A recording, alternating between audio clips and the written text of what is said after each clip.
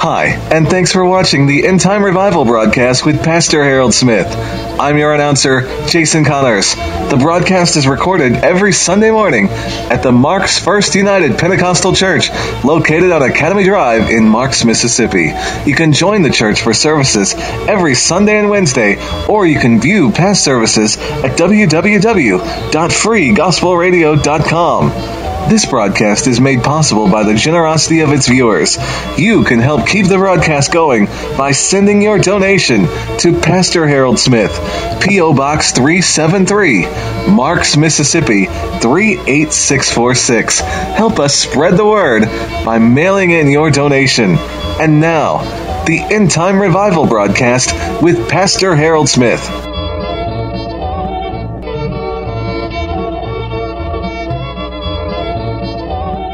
It's a privilege again to come to the house of God and to share the Word of God with you today.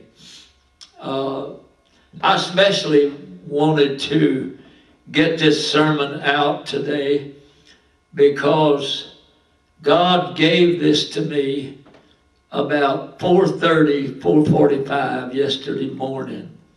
And so I want to share this with you today, and I pray that it will be a blessing. I pray that God will touch your heart, because we're living in a time when we need to place values upon the Word of God. Amen. We need to place values on the Word of God. And we're definitely living in the end time. We got a prayer request. A man over in Iran, I believe it was, they asked him, did he believe in Muhammad? And he said no, and they was due to hang him today. And they was asking everybody to pray. America has fallen asleep spiritually, but they better wake up. I want to say that today. I want to declare that to you.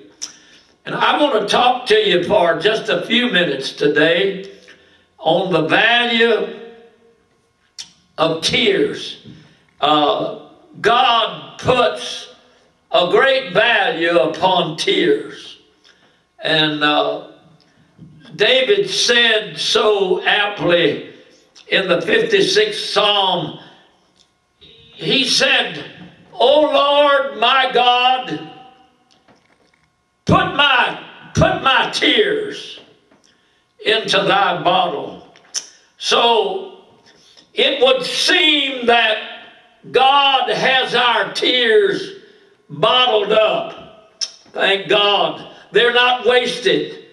They're not wasted. God values our tears that we shed over loved ones, over friends, over sick ones, over the lost. God values those tears. Hallelujah. David said one time in the 30th Psalm, he said, "His anger endureth but a moment. His favor is life. Weeping may endure for a night. You may cry in the night." But he said, "Joy is coming in the morning." Hallelujah. Hallelujah to God. Joy is coming in the morning. Isaiah said in the 25th chapter, "He will swallow up death in victory, and the Lord God shall wipe away tears from off all faces." Thank God. Isn't that wonderful? The song said, when Jesus wipes the tears from our eyes, we'll forget why we even cried. Thank God we cry over wayward loved ones. We cry over this world today. We cry over friends and loved ones that are sick, that the doctor has said there's no hope for them, and yet we cry, and yet God, in His infinite love, He values those tears. He values those tears. I was reading the other day in the book of 2 Samuel, the 21st chapter. Now, this is a story way back in Joshua's day. Joshua and the princes of Israel made an agreement with the Gibeonites that they would be at peace with them, that they would not go to war with them. And the princes of Israel gave their seal, they gave their bond, their word. But when Saul became king, and you know that Saul was about backslid, and we never hear of him praying and seeking God. But Saul killed some of the Gibeonites. And after Saul's death, when David began to reign in Israel, the Bible said there came a famine in the land for about 3 years. And David sought God about this famine. And God answered him. And he said, it's because of the bloody house of Saul when he killed the Gibeonites.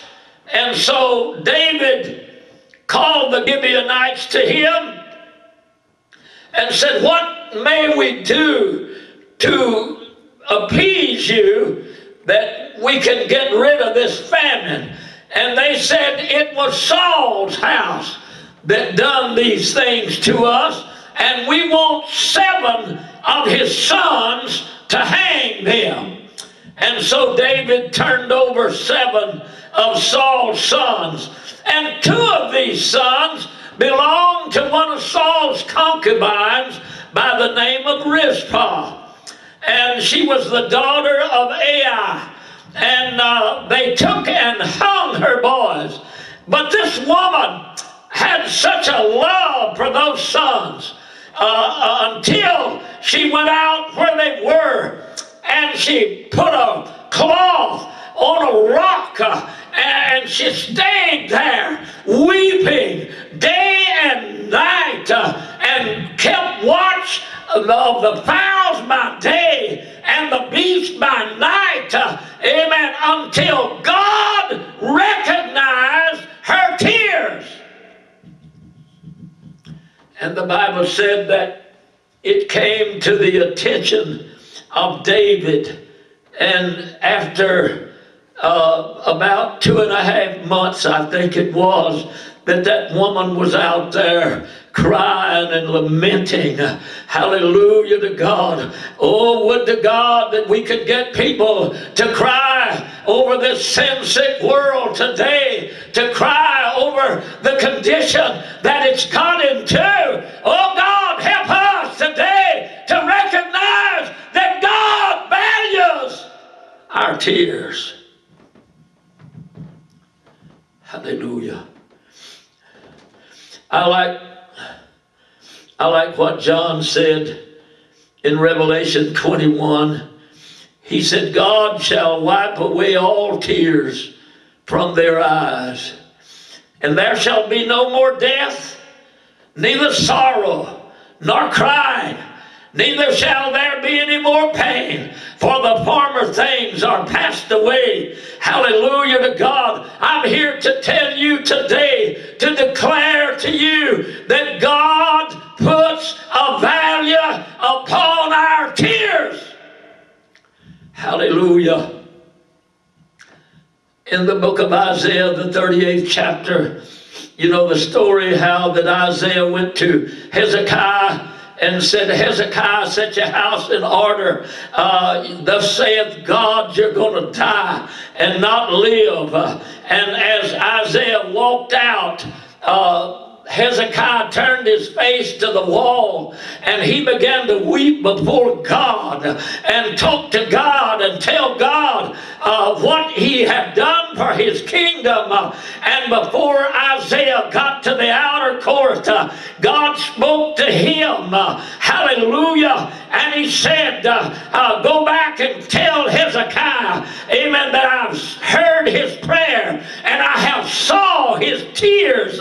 Thank God, God values those tears. And he said, tell him that I have added 15 years to his life. Hallelujah. Hallelujah. Hallelujah. You know, some people cry, but their crying is in vain. In the book of Hebrews, Paul tells us about Esau. Said, you know how that afterward, when he would have inherited the blessing, he was rejected, and he found no place for repentance, though he sought it carefully with tears.